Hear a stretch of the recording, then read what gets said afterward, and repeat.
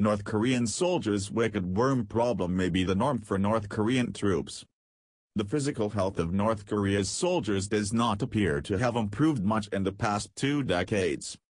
A North Korean soldier made a brazen blitz into South Korea Monday amidst the barrage of bullets in the joint security area at the Demilitarized Zone. His comrades fired around 40 rounds, hitting the young 20-year-old staff sergeant 5 times. The man was airlifted to a South Korean medical facility for surgery, but the operation was complicated by the presence of enormous parasites in the man's gut. Doctors said the roundworms found in the soldier simply aren't seen in people in developed countries. "We discovered parasites that are simply not found in people in this country," Dr. Lee Kook-jong, the trauma surgeon providing care to the wounded soldier, explained. "I haven't seen them in my 20 years as a doctor except in textbooks."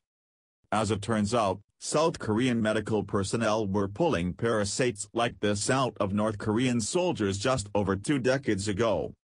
In 1996, a North Korean spy submarine ran aground during a mission to collect intelligence on South Korean naval installations.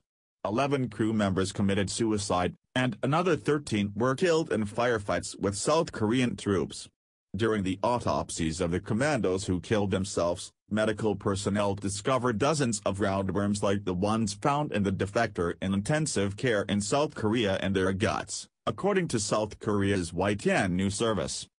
The latest discoveries suggest that North Korean hygiene has not improved in 20 years.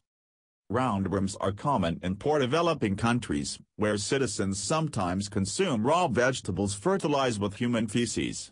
During surgery, doctors found corn kernels in the man's digestive tract. Some reports indicated that the corn may have been consumed raw, which would, when coupled with North Korea's fertilizer traditions, explain the worms.